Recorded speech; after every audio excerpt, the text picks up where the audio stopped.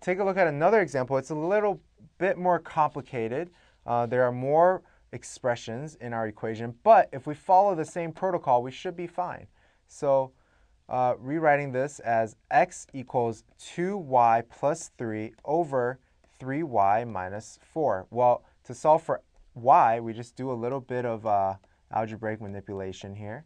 Equals 2y plus 3. So 3xy, multiplying x into the expression, 2y plus 3. So now we have to isolate the y terms.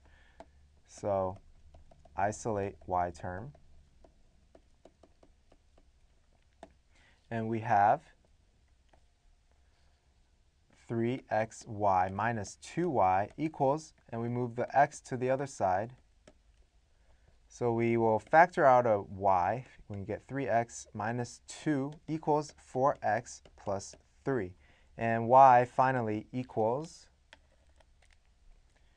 4x plus 3 over 3x minus 2.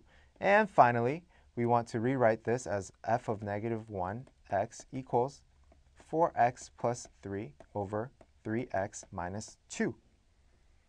And this is our final solution to find the inverse. And just to recap, an inverse is just a function that's the same f of g of x as g of f of x. And it must be symmetric with respect to y equals x line. And step 1, we will just swap x and y in our original function, solve for y in step 2, and then just replace that y term with f of negative 1 of x. So that's a basic overview of inverse functions. In the next lessons, we'll be looking at some more advanced types of functions that appear more often on the AP Calc exam. So thanks for watching Educator.com. We will see you in the next lesson.